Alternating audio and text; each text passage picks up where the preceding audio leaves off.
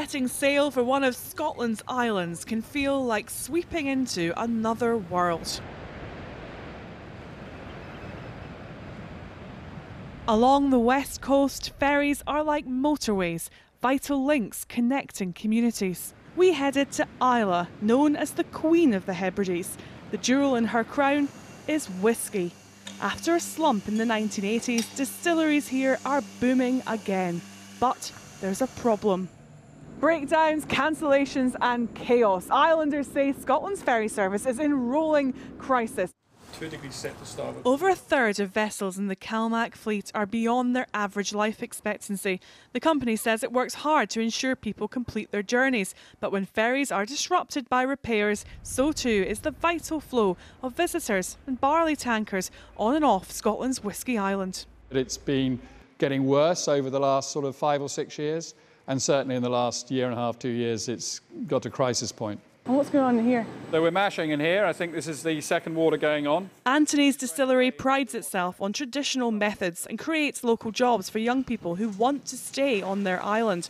But the ferry fiasco has caused huge frustrations. In June last year, the whisky industry on Islay was 3 days from shutting down because of not being able to guarantee to get our supplies onto the island. And that would have been an absolute scandal. I mean, if that had happened anywhere else in the country, it wouldn't have been allowed to happen. But it was allowed to get to that point here on Islay simply because the ferries couldn't be guaranteed. I think that's what's so frustrating for everybody who lives here, all the way up the islands on the west coast of Scotland and in the Highlands as well, that we don't appear to have a voice when it comes to big issues.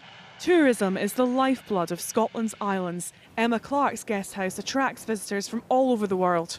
A walnut cake. It is, Lagavulin and walnut cake. So a whisky cake then, a whisky cake, oh everything, come on, you're on Islay. Our biggest fear is that I think we've formed a habit now of CalMac bashing and ferry bashing. Do we have an ideal service? Absolutely not. The service at the moment is poor and the resilience isn't there.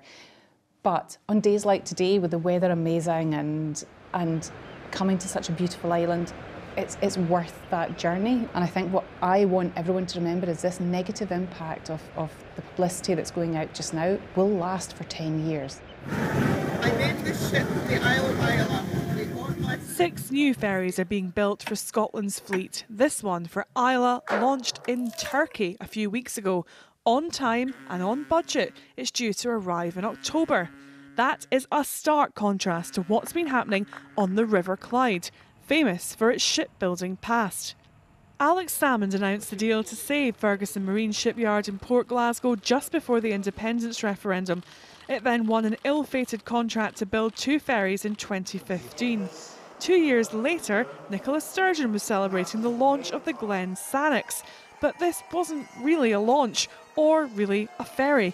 The windows had been painted on. The 2 vessels here are now 6 years overdue and expected to go 4 times over budget, costing taxpayers more than £400 million. Ferguson Marine was nationalised in 2019 after going bust. I'm still in the hot seat. Its chief executive, David Tideman, who spoke at the Scottish Parliament last month about rising costs and delays, was sacked today by the company's board, who say they're seeking strong leadership. Is David Tideman simply a scapegoat for Scottish Government incompetence? The decisions about the management of Ferguson's is the lead for the board of Ferguson's. My role as Cabinet Secretary for Transport is to ensure that we have a ferry service that the islanders need. Which Scottish Government minister has ever been held accountable for this scandal? There have been inquiries by the Scottish Parliament, not least the Rural Affairs.